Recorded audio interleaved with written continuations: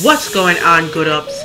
This is Red Gal 619 coming to you with celebrity news, reviews, and everything in between.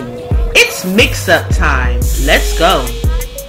Joseline Hernandez makes her way to WEtv. The reality star makes her mark on her up-and-coming show called Joseline Takes Miami. The show will feature Joseline living her day-to-day life as a single mother, taking care of her daughter, while in pursuit still to be an artist and become one of the biggest names in music. I'm definitely interested to see Miss Hernandez in a new light. It's probably going to be way more refreshing than previous seasons of her on Love and Hip Hop. Tell me your thoughts. Are you here for the show? Will you be watching? Filming, I heard it's starting in July. I'll keep my ear to the streets, and if I hear anything new, I definitely will bring it to you.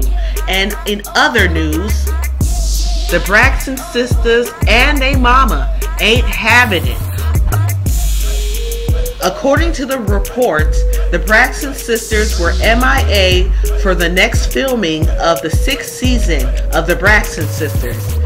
They want more coins in those pockets, and I think that they're well deserved.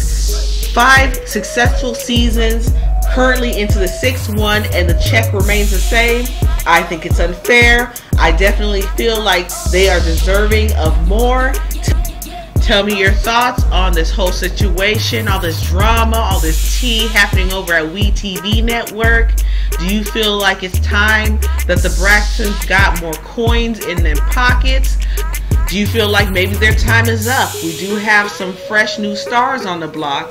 Joseline's show is underway, about to be filming in July. Tell me, what do you think? Put it in the comment section below. I'd love to read your thoughts on the situation. And while you're down there, go ahead, hit the subscribe button, the notification bell for all my latest and greatest content. And I will see you in the next one. Bye.